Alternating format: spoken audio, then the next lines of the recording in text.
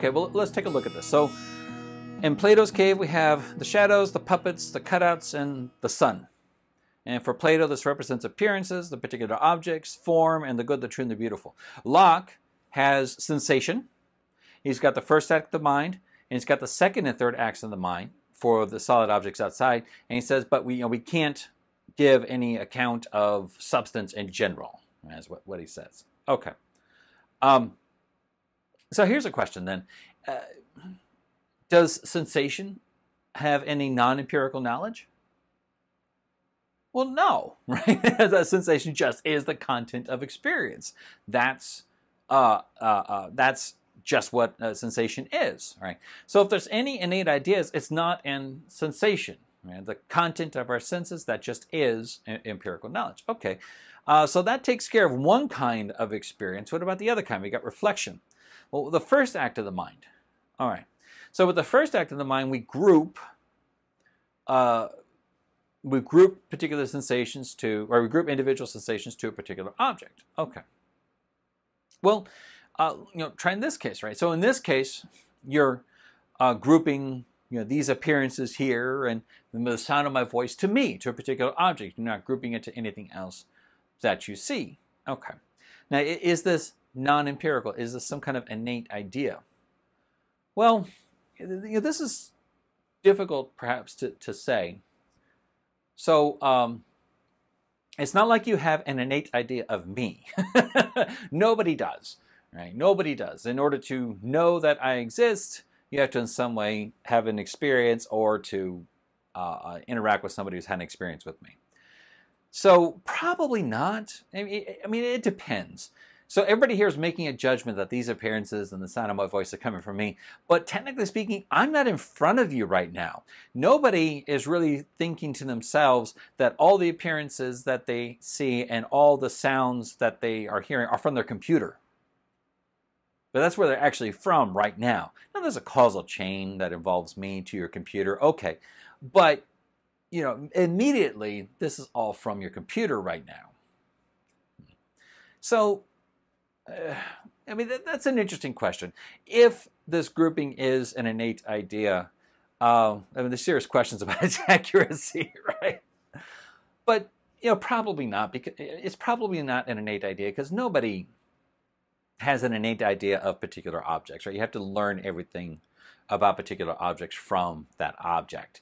So, even Plato's on board. It's like, yeah, nobody has an innate idea of an individual. That just doesn't work. So it's probably not the first act of the mind. It might be.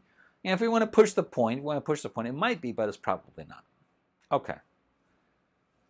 Well, what about the second act of the mind? So, we have our apples again.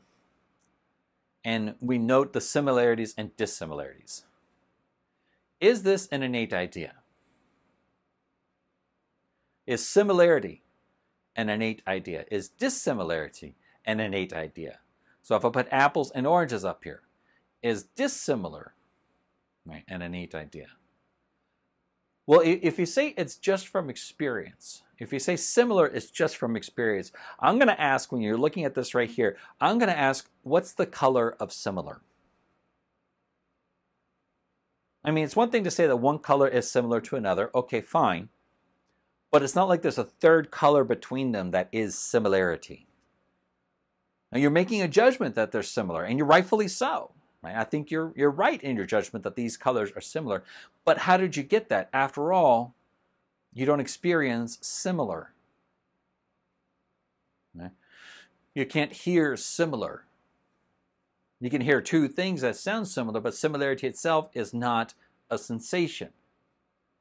You say, well, that's what's happening in the mind. It's like, oh, okay, that's what's happening in the mind, but how does your mind do that? Because that's not an appearance. Similarity and dissimilarity of appearances is itself not an appearance. So that kind of looks like an innate idea. And even the abstraction itself. This is not an appearance. It's what you're doing with the appearances. So that's on top of, in addition to the appearances. It's not the appearances themselves. So that's also an innate idea.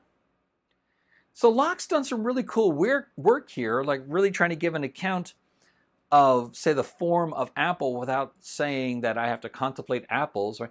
He's trying to look at the individual apples, and that's fine. But similarity and dissimilarity are now forms. They're innate. They're in your head somehow. Somehow you're doing this not from an appearance, it's what you're judging about appearances. Okay, but if it's not the appearance itself, it's a judgment about the appearances, it's not empirical. It's not a sensation. It's not an experience. You're doing that. You know that, independent of, on top of the experiences. It's an abstraction. Okay, but then this is smuggling in of an innate idea.